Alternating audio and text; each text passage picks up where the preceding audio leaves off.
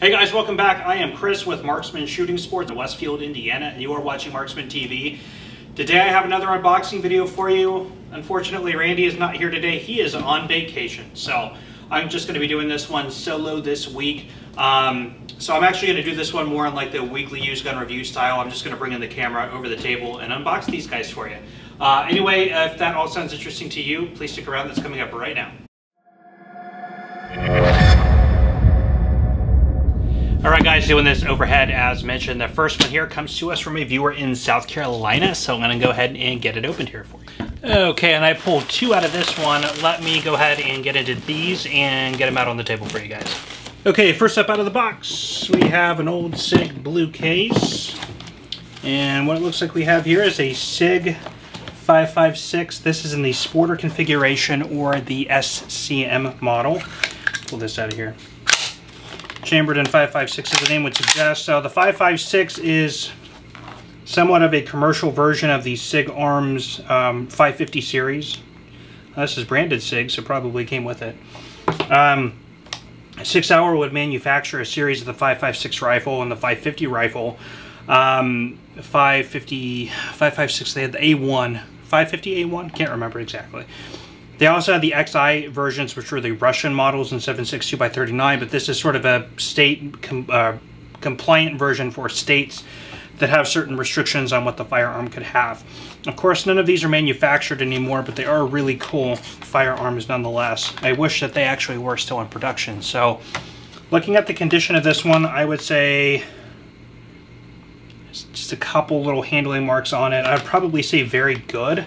I have the paperwork here. Customer says, excellent. I mean, it's close enough. There's, without just a few little scratches on the barrel and I think one small nick on the receiver, I would probably go with excellent. So, I mean, it's close enough. So, we will roll with it.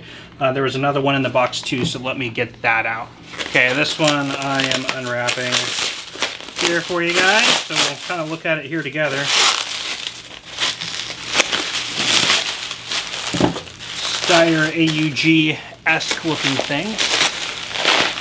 It is not though, it is an MSAR. Get that out of here. Pull that flag out. Okay. The MSAR. So Steyr had manufactured the AUG rifle. Steyr of Austria has been adopted by a lot of different countries. Australia had adopted the AUG as well as Ireland, just to name a few. 556 NATO fed from a waffle pattern magazine, which I think I have a couple of over there that are wrapped up in bubble wrap, but I won't mess with those here. Steyr had imported these into the country. They had the integrated optic up at the top, which is sort of one of their most iconic features. Due to the '89 importation restriction, they could not come in any longer, so they are pretty far and few between here in the United States. Through the 1994 ban under Clinton, they had come up with a ban-compliant version, but then when the law was then redefined again under Boxer and Feinstein, and I believe it was 1996 or 1998, even that variation of the AUG could not come in, so a company called MSAR, which is locally domestic, having the opportunity to sort of expand upon the limitation of there not being an actual AUG in the marketplace and the fact that a lot of people wanted them, they would manufacture these here domestically in the United States. But since then Steyr now has domestic manufacturing, they have the AUG A3M1 that sort of put the kibosh on MSAR, so they are no longer around. But that is what this is. Condition on this one, I would say actually appears to be excellent. I don't see a single mark on it anywhere. The customer, I can go grab the paperwork. Customer does say excellent as well, so totally in agreement there. Let's move on to the next one. All right, next up is one that comes to us from the same seller in South Carolina. Paper here out of the way.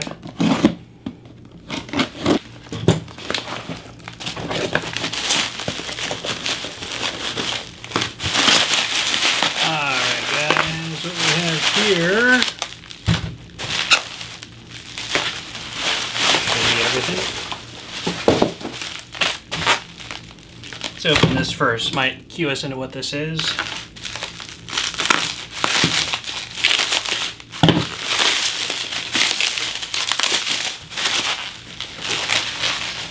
Luger holster, which does...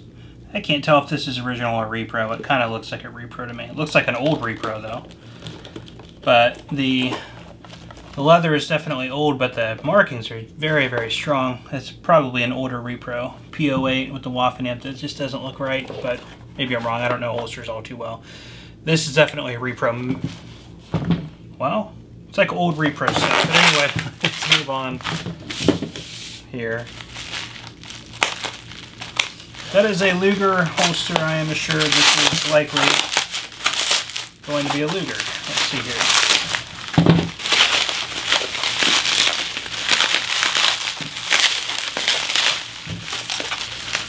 And it is very nice.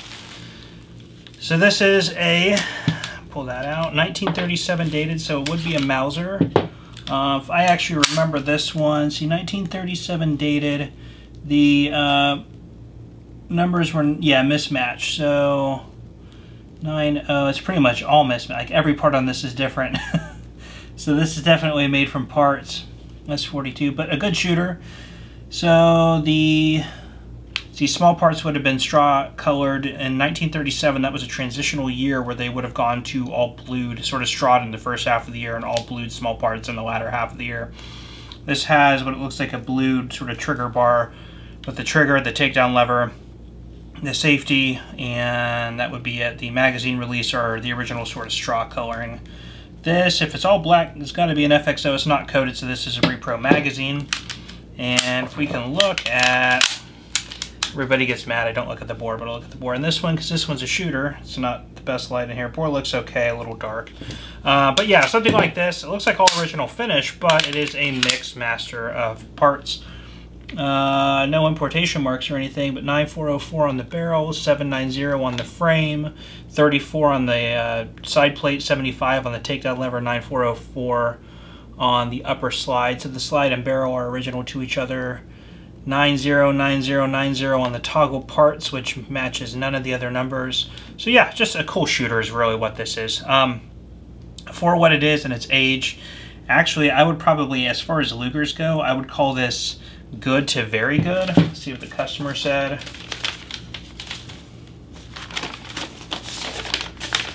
Customer said very good. I totally can go along with that. So yeah, that's totally fine. I'll bring this in a little bit closer for you guys, but now we're sort of not on autofocus, but very cool P08 Luger. All right, up next we have one from a customer in New York. So let's break into this one here.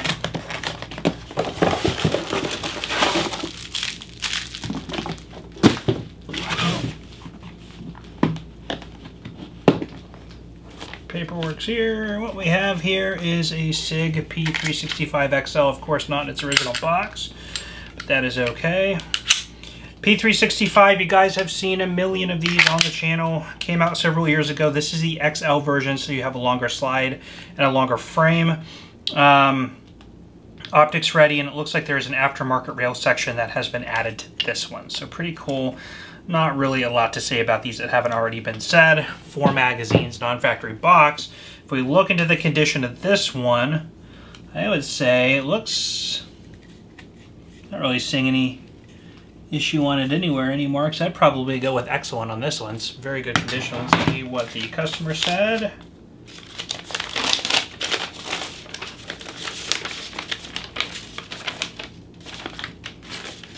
Customer said very good, so yeah, I mean, that works for us, but I would definitely have gone with excellent. But anyway, we will roll with it. Thank you very much for sending this one to us, and we'll move on to the next one. Okay, up next we have one that comes to us from a viewer in Texas, so thank you for selling this one to us. Jump into this.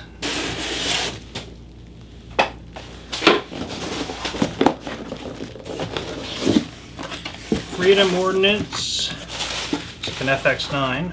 Yep, FX9, 9mm, and they take the Glock magazines.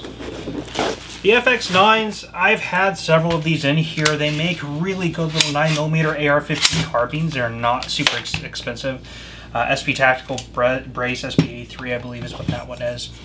Guys, really not a lot to say about these. If you are interested in a little really compact 9mm AR pistol, These are a really good option, all metal construction, full pick rail up at the top. Yeah, not much else really to say about it, but anyway, guys, I know we've unboxed several of these before, but before I look, I'm going to rate the condition of this thing. It looks a little more, no, it looks fine.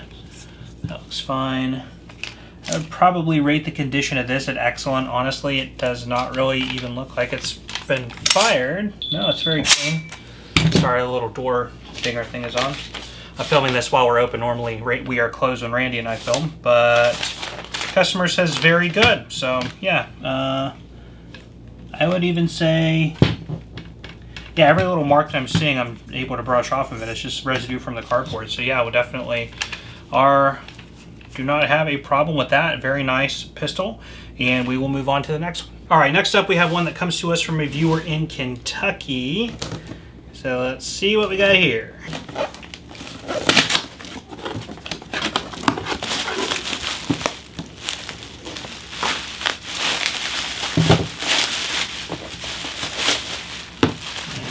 We got a SIG box, and oh yeah, I remember seeing this one. This is the nicest 1911 SIG has ever made. This is a SIG 1911 Super Target, or ST, stainless, and this one is a 45. They made these in sort of this beautiful stainless color configuration, as well as in a sort of like a matte blue with darker walnut grips. These are sort of the lighter blonde color, which actually out of the two color configurations, I prefer this one. And who doesn't love stainless? Call this, yeah, the STGT, the Super Target. SIG actually discontinued these from production, so you cannot find them anymore, at least brand new.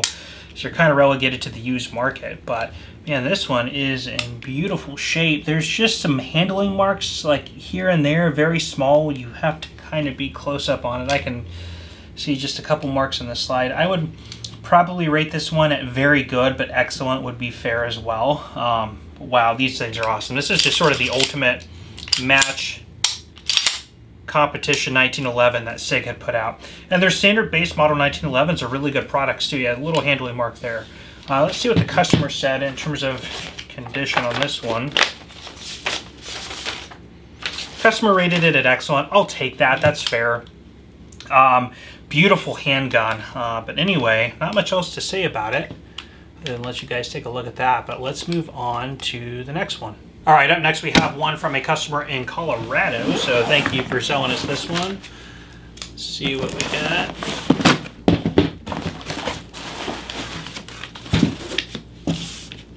All right, another SIG. This is a SIG P320 Tac Ops with threaded barrel, and let's see here, 4 magazine. 6-hour P320, guys. We've had a ton of them on here before. This is currently what the United States military is using as their standard issue sidearm, as the M17 won through the XM17 handgun trials. Not exactly in this configuration, but close. This has high profile sights, of course, to clear the suppressor. They are night sights. And these are extended 21 round magazines, comes with 4 of them. So pretty cool little package. Again, not much else really to say about it, you guys. But the SIG P320, condition-wise on this, I'm going to go, there's a little bit of wear on the barrel. Actually, a lot of that rubbed off. And everything that we're getting today is really nice. I'm going to go ahead and rate this one at excellent. I mean, it looks like new. Let's see what the customer said.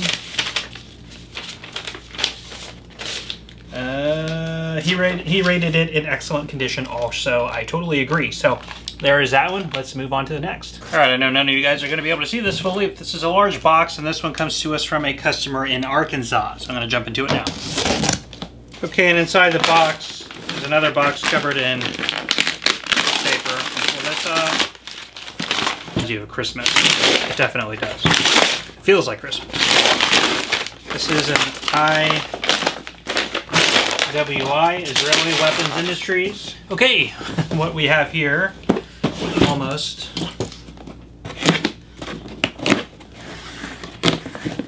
is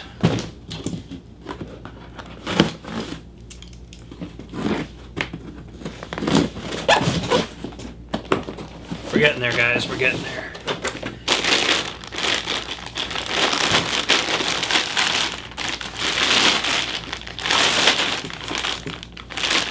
This is a Tavor, and I'll clear this real quick and get it in front of the camera.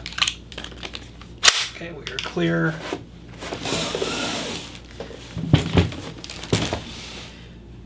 This is an X95 Tavor. Now, the original SAR version, which you guys have seen in our videos before, I have one on the website, as well as we had one in a recent weekly used gun review. The X95 would have come after that. It was actually more of the compact version of the SAR, and it was, because of importation restrictions, they did have to kind of lengthen the rifle to make it importable into the United States. But the actual Israeli version is a little bit smaller than this, making it an even more compact bullpup design. So really cool firearms. It's what the IDF is currently using, among a few other things. The IDF has always had sort of a hodgepodge of firearms, but the X95 is sort of... Sorry, John just came in and needed my attention on something out front. Again, a little bit more difficult when we're doing these during the day. Don't quite remember where I left off, but one interesting feature about this particular one is it actually uses the Colt style double stack magazines. This one is a 9mm. So there you go, kind of different and interesting, but definitely going to be a fun range toy. Now, if we look at condition on this one, looking it over, I actually do not see any issues at all. It looks like new, so of course I would call this one excellent. Look at the customer said excellent as well. So definitely a no problems there. So anyway, this is going to end it up for us today. If you enjoy this video, please let me know by hitting that like button. If you want to see more content like this, please consider subscribing. I know this one was a little bit different, being that it's sort of a weekly used gun review format and Randy is not here. So we'll get back to the regularly scheduled unboxing videos in the normal format when Randy gets back from vacation. Thanks guys for coming and joining me today on this one. I will see you next time.